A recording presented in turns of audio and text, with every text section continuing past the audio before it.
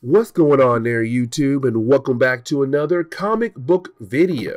Alright, so we're going to continue our coverage over X-Men comics as we work our way up to the Fall of the Mutant storyline.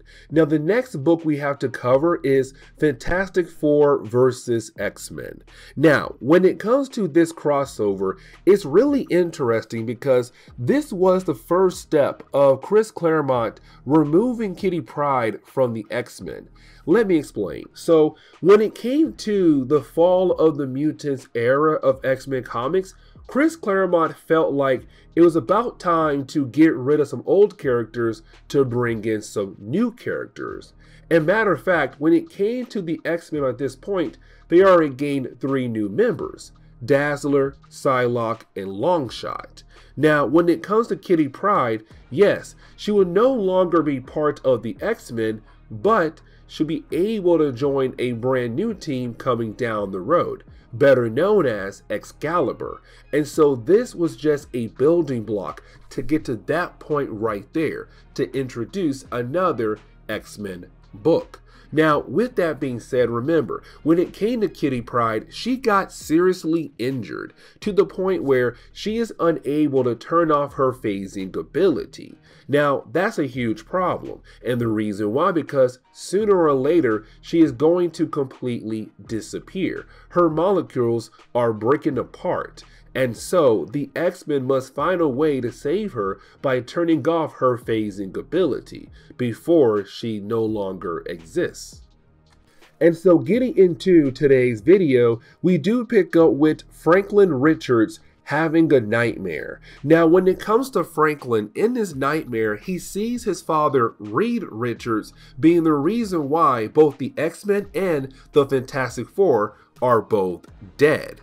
Now, we're not told how they died, but apparently Reed is responsible, and apparently he knew a day like this would come. Now, here's the thing, because you have Franklin try his best to stop his father from doing something that could technically turn him completely evil. But to Reed, he tells Franklin, "No, son, you cannot stop me. Nobody can stop me. Like I said, I knew this day would have come sooner or later." And so you have Reed pick up a book. Now, this book is actually his old college journal. But apparently Reed, ever since then, knew a day like this would come. Now, as soon as Reed picks up the book and he opens it, a beam of light shoots out of it and begins the process of turning Reed into Dr. Doom, to say that down the road, possibly, Reed is going to be the reason why the X-Men and the Fantastic Four die. And if that does happen, there's a possibility that Reed might become the next Dr. Doom. Now, like I said though, that was a dream. So you do have Franklin wake up, but he wakes up scared and he wants to be comforted. And so he goes over to Reed. Now, like every almost classic Fantastic Four book, when it comes to Reed being in his lab, he somewhat, not really somewhat, he does ignore his family. And so you have Franklin coming to his father looking to be comforted, and you have Reed say, "Hey man, sorry, I'm busy. Go find your mom. Matter of fact, I'll call her and tell her to take care of you." And so he does that. And so you have Susan take over for Reed. And you have Franklin tell Susan what he saw in that nightmare. Now for Susan, she's kind of like, dude, it's a nightmare. Calm down. You know what? Everyone has weird dreams. Don't worry, those dreams will not come to life. Except you have Susan going through some old boxes, and she finds Reed Richards' old college journal. And as soon as she shows Franklin, he begins to freak out, because in his dream, he saw that book be the reason why his father turned into Dr. Doom. Now, when it comes to the X-Men, well, they're currently at Muir Island with Moira Taggart and also Magneto, as they try to find some kind of way to save the life of Kitty Pryde. And so they're wondering what they can do before the possibility of Kitty no longer being around. But while you have the team just hanging out outside or inside trying to find different ways to save Kitty Pryde, well, that is the moment where you have Magneto contact the entire team, because apparently he got word that Reed Richards might have some kind of device that could really help out Kitty Pryde. And so you have Magneto say, hey, I'm going to call up Reed Richards. Now for the X-Men, they're kind of concerned, will the Fantastic Four come? Because Magneto used to be a bad guy for a very long time in X-Men comics, only recently being turned into a good guy. And so to the rest of the world, they still look at him as a villain. And so the X-Men are very worried that Reed might say no because of Magneto. We then jump over to Dazzler and also Longshot, because right now they're in the middle of the ocean trying to find a missing fisherman. And honestly, it does not take them that long to find him, except this missing fisherman is going to be very important for the next chapter of this story. But getting back over to the Fantastic Four, you have Reed wanting to spend some time with Susan, except when he tries to, you know, be that good old husband, well, she turns around angry at him because she read his college journal, and what she read could possibly bring the end to the Fantastic Four. We then jump over to She-Hulk. Now remember, around this time, She-Hulk was part of the Fantastic Four. Honestly, I would say the Fantastic Five, because you have Ben Grimm, you have the Human Torch, you have She-Hulk, you have Susan, you have Reed, like you have 5 people on a 4-person team.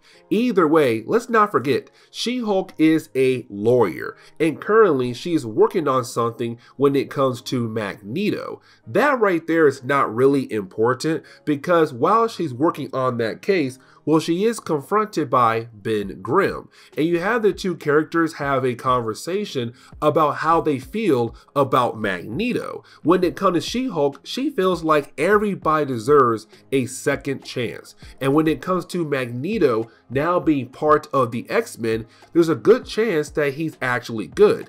Except for Ben Grimm, he believes that no bad guy will actually turn good. They always stay evil no matter what.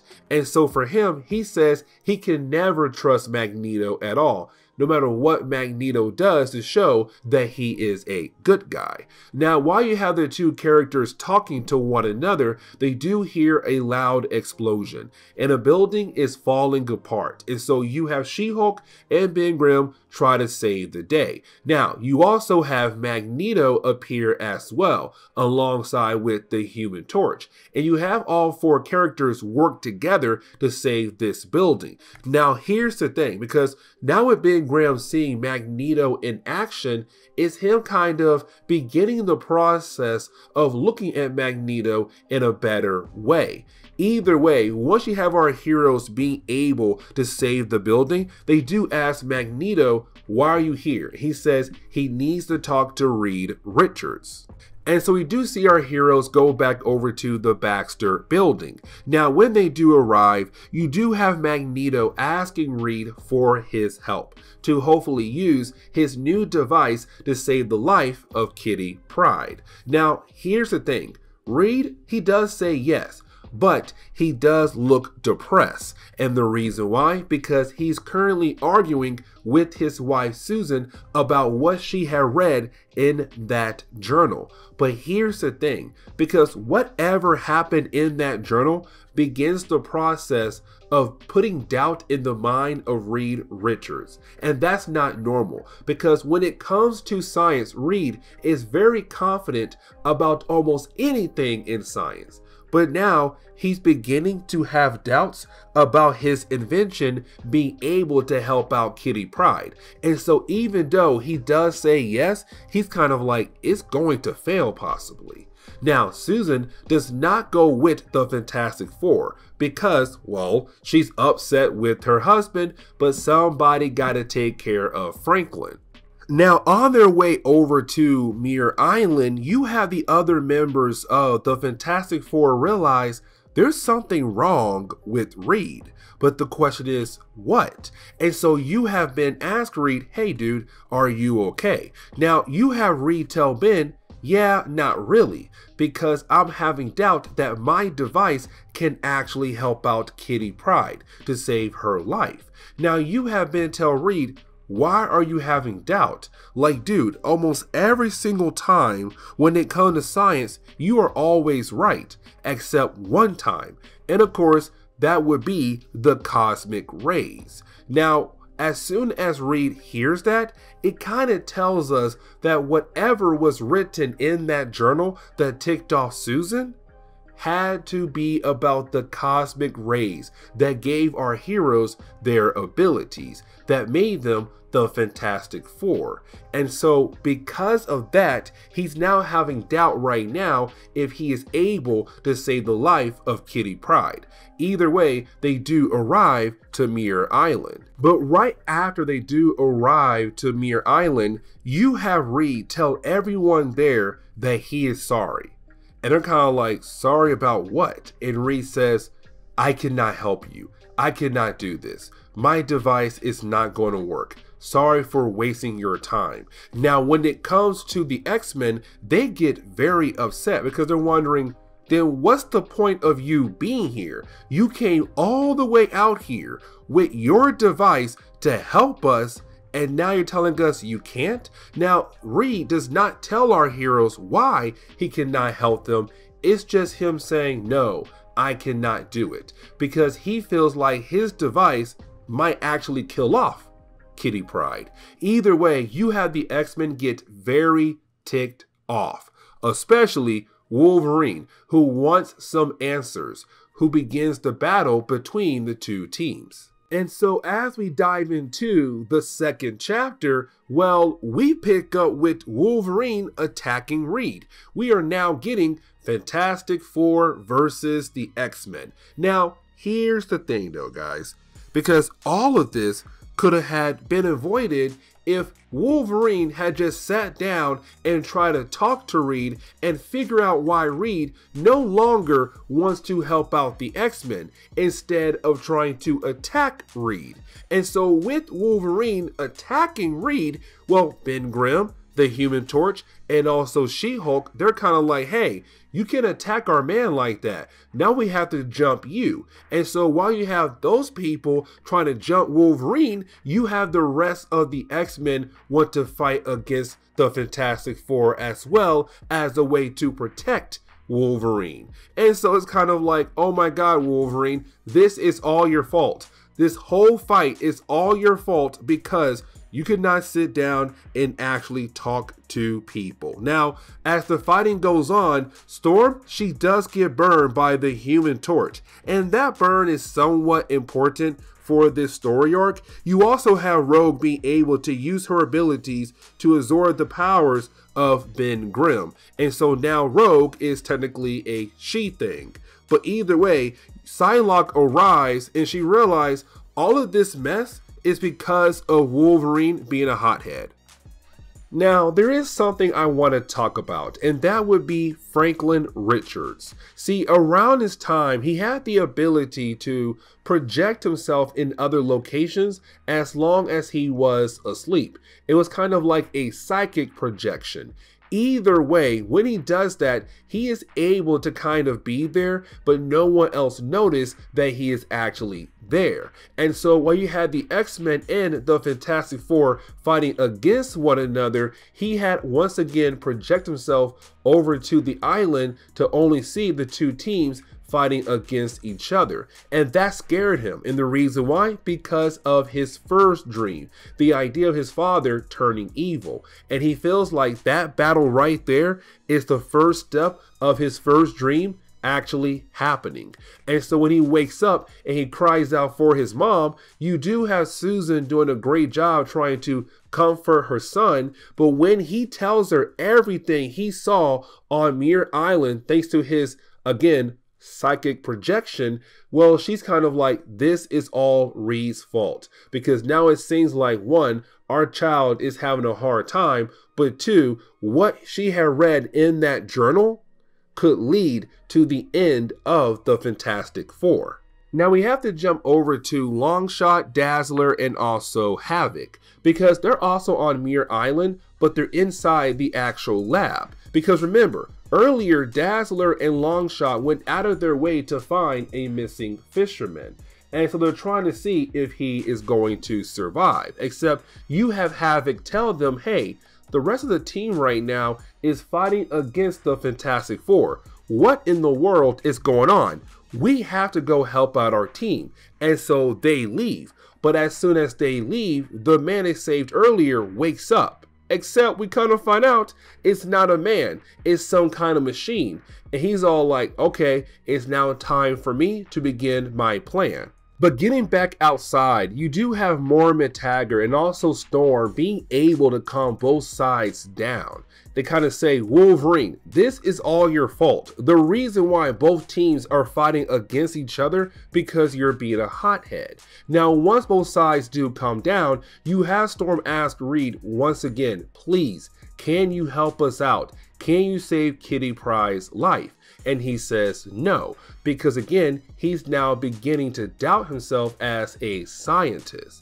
Now, right after he says that, you then have that robot man comes out, and that robot man begin to change into some kind of projector, because this robot belongs to Dr. Doom. And so with the robot now being a projector, it begins to project Dr. Doom, allowing him to have a conversation with the Fantastic Four and the X-Men. Now, when it comes to Dr. Doom, he says, listen, I just got word that you guys need someone to help you out with your Kitty Pryde problem. What if I tell you guys I have a machine that's very similar to Reed Richards' machine? What if my machine can actually help her? Now, for our heroes, they are quick to say, yes, we will go to you for help. Now, when it comes to the Fantastic Four, they tell the X-Men, hey guys, don't do that, because even if he does help you out, you are going to be in his debt. And I'm telling you right now, you are going to hate working for that man or working with that man. But for our heroes, the X-Men, they don't care, because again, Kitty Pryde is on the verge of actually dying. And so right now, they're down to do almost anything to save her life. And so even though you have Reed just saying over and over again, the X-Men are not listening. In matter of fact, you have Moira McTaggart tell Reed, this is my island and you failed us. So go ahead and go right now. And you have Reed and the Fantastic Four having no choice but to go ahead and leave and watch the X-Men accept Dr. Doom's offer. And so we do jump back over to the Fantastic Four at the Baxter building. Now, this is them having a family meeting. And this meeting is not really a good one. And the reason why, because when it comes to the rest of the team, they have now all read what was in the journal of Reed Richards. And we kind of find out it has to deal with the idea of their origin. Let me explain. So when Stan Lee wrote the Fantastic Four, our heroes were going to travel in space. And he told his team, my rocket should protect us from the cosmic rays. We already know that was actually incorrect. They were hit by the cosmic rays and they became the Fantastic Four. Well, in this what could be a retcon, Reed knew the entire time what was going to happen to him and his team. And matter of fact, he intended for him and his team to get hit with the cosmic rays. And here's the reason why. Because Reed did a lot of studying over human evolution. He wanted to know what would come next for the human race. Now, he did read over a lot of papers that were written by Charles Xavier that basically stated the next step was going to be mutants. And that was a huge thing for Reed. He wanted to prove that was not going to be the only next step of evolution for the human race. There could be many different ways that humans may evolve. And that is where cosmic rays got involved. He wanted to prove that cosmic rays could possibly help humans evolve as well. And so when it came to Stan Lee's origin for the Fantastic Four, it's now saying, no, that is wrong. Instead, Reed knew what would happen. He intended for him and the rest of his team to gain powers, to use them as proof as there is another way for humans to evolve. And this is a huge retcon, except you have Reed trying to state that he didn't write this. If he did, he does not remember. But the rest of the team, they don't believe him. They're kind of like, nah, man, you knew. You hid that secret from us, and that's messed up. And so it does seem like to be the end of the Fantastic Four. And so as we dive into the third chapter, we do pick up with the X-Men now in Latveria. Now, while being there, you do have Dr. Doom trying to help out Kitty Pryde, but first, he must help out Storm. And the reason why? Because Dr. Doom has a huge crush on her. When it comes to Dr. Doom, he has a lot of respect for Storm, to the point where he has been trying to get with her for a very long time. Matter of fact, in one of her first appearances in X-Men comics, the X-Men came over to Latveria, and even then, Storm was all like, Dr. Doom seems to like me. And he was kind of like, yo, I really do like her, and I want her by my side. And so currently you have him just trying to fix up her burn wound that she had received from the Human Torch in the last chapter. But we have to shift our focus over to Kitty Pryde, because remember, this entire storyline is about Dr. Doom trying to help her and turn off her phasing ability.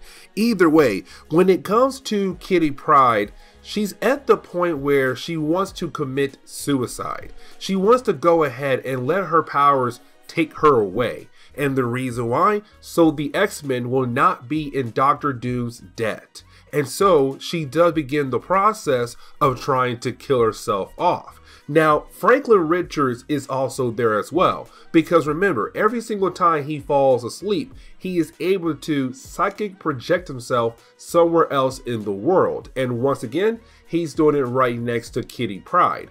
But remember, nobody can usually see him.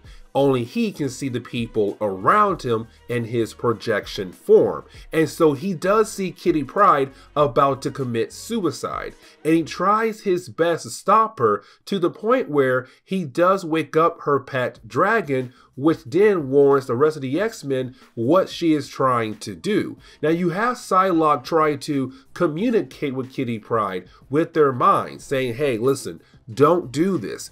We're okay with Dr. Doom helping you. He can help you. He can save your life. Please don't kill yourself. But again, she does not want the X-Men to be in Dr. Doom's debt. Now, while she's about to commit suicide, Franklin Richards is able to yell out loud, to the point where now other people can see his projection. And so he cries out to her to say, hey, please don't do this. Please stop. Like, the X-Men are gonna win. You're going to be healed. The Fantastic Four is not going to end. It's him crying and hoping that everything works out for both teams. And Kitty Pryde, seeing him cry, made her realize that it's most likely not a good idea to commit suicide in front of him, but at the same time, she kind of got hope thanks to Franklin, because Franklin does believe that everything is going to work out. We do jump back over to the Baxter building, and the reason why, because we pick up with Reed Richards telling us that he does not believe what he has saw in his journal. Like, yes, it is basically written in a way that he usually writes, but he does not remember writing that. And so he's now beginning to have doubt about his own memory. He feels like maybe he did write this. Maybe he did plan to make the Fantastic Four.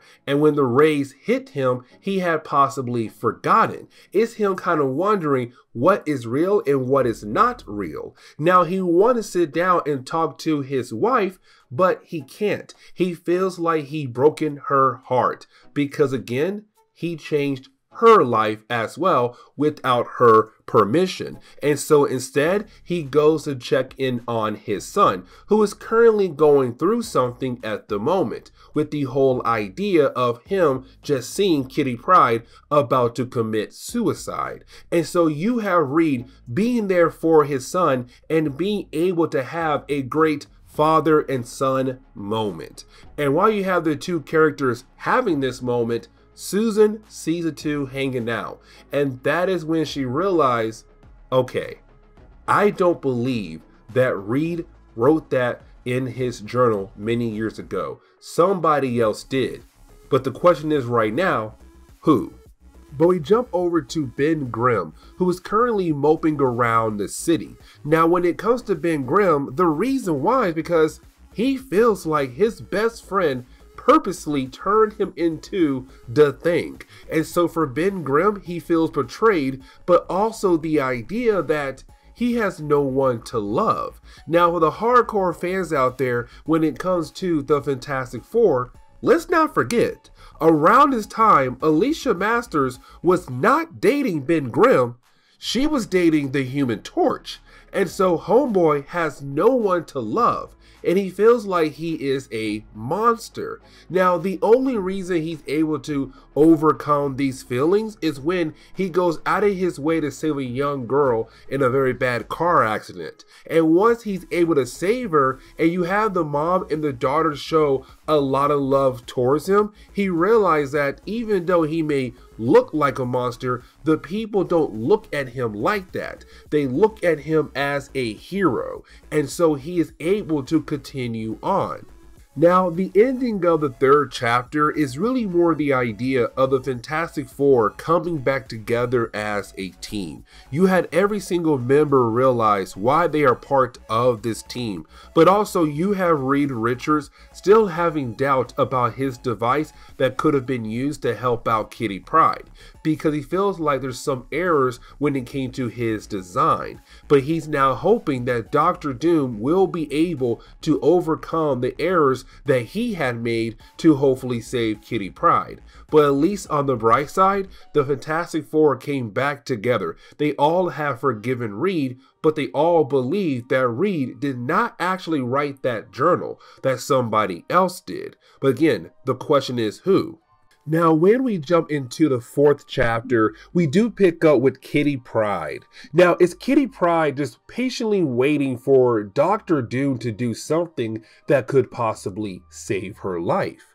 Now, that is the moment where she is confronted by Franklin Richards, and again, this is just him psychically projecting himself into the area.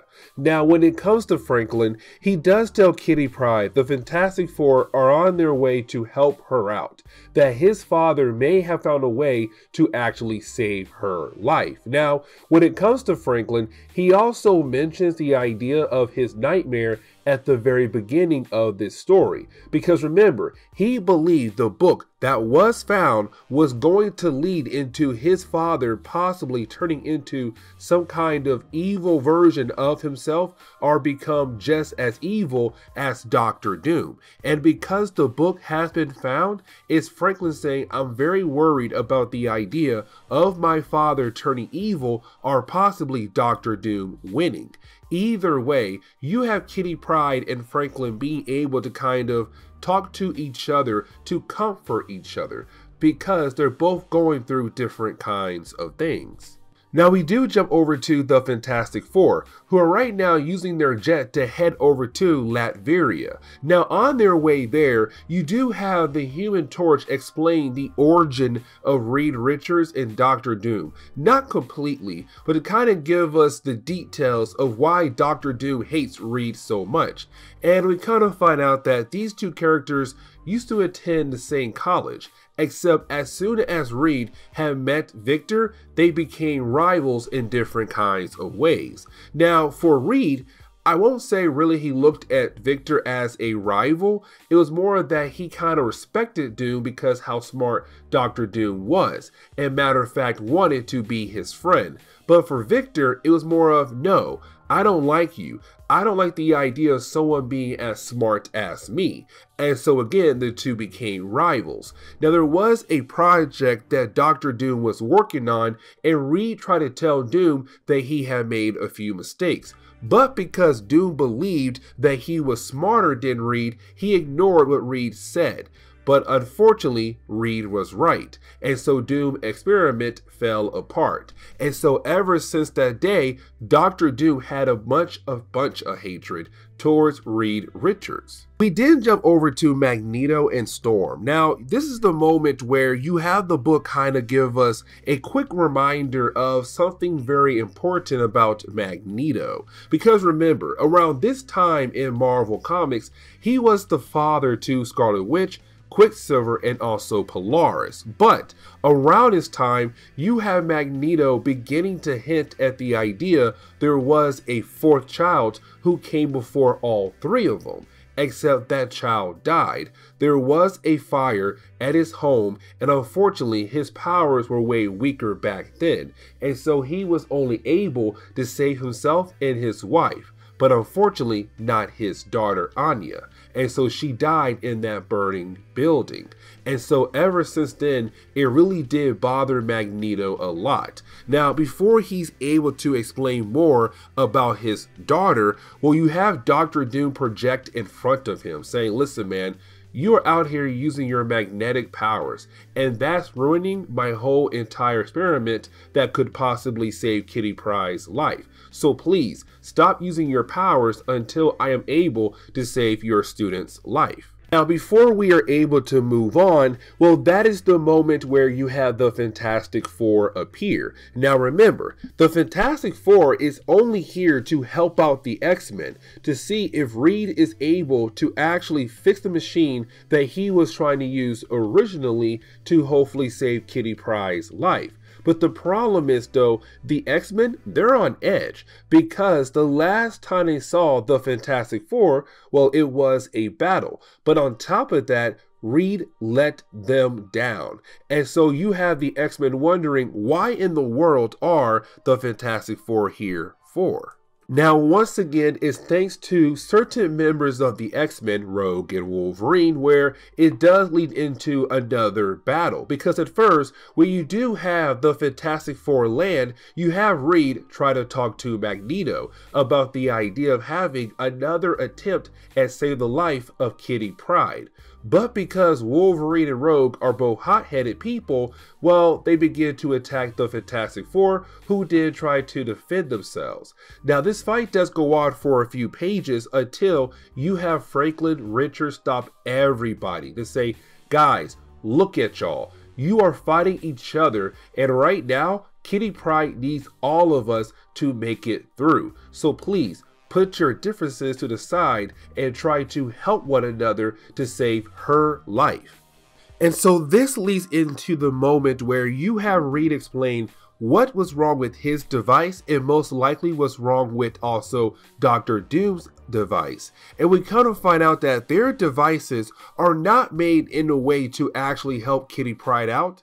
It could possibly make things worse for her. Because remember, right now, her molecules are breaking apart to the point where she might disappear completely.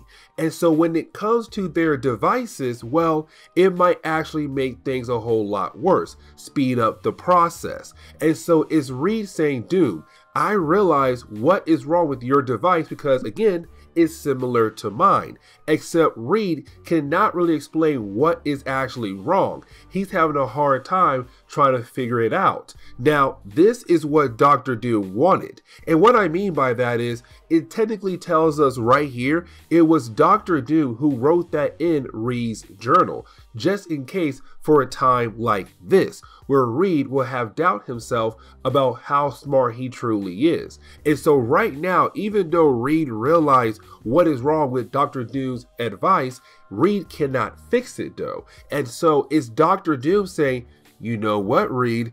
Go ahead and ask me, or we can have Psylocke probe your mind to get the answers we all need. And so for Reed, he hates the idea that it comes down to this moment right here. To reverse the effects of their machine on Kitty Pryde, he might have to ask the help of Dr. Doom. But at the same time, he does not want to do that. He does not want to give Dr. Doom something that he may love. And so we see the X-Men freaking out because Kitty Pryde is getting worse at a faster rate. You have everybody staring down Reed, you have Reed panicking, and you have Dr. Doom just looking at Reed like, yes, I finally won.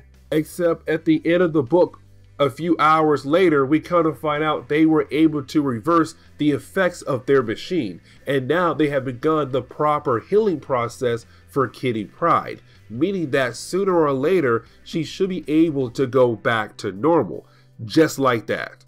Literally just like that. Now, you have Susan confront Dr. Doom, and the reason why, because she was able to realize that it was Dr. Doom who wrote in Reed's journal many years ago as a way to set up a moment like this. So Dr. Doom has been waiting for a moment like this for a very long time, and of course it finally came. Now the book really ends on that note right there. Kitty Pryde is now in the process of being healed and most likely being a member of the X-Men, or technically on her way out to join a new team.